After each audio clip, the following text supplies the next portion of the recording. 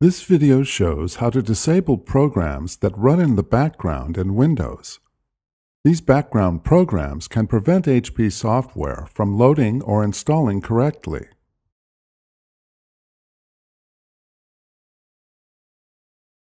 Type msconfig.exe in the search bar, then select System Configuration from the results list.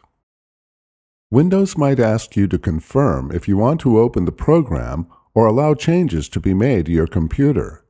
Click Run, Continue, or Yes to continue the installation.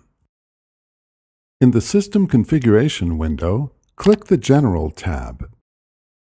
Click the box to select Selective Startup. Then click the box next to Load Startup Items to remove the checkmark. Click the Services tab. Click the Hide All Microsoft Services checkbox, then click Disable All.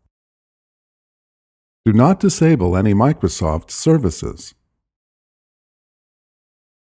Click Apply, then click OK. If prompted, click Restart or restart your computer from the Start menu.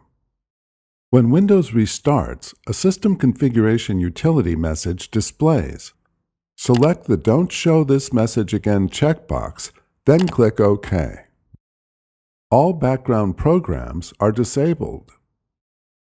You can find additional helpful videos at hp.com/support videos and on our YouTube channel, youtube.com/how-to-for-you.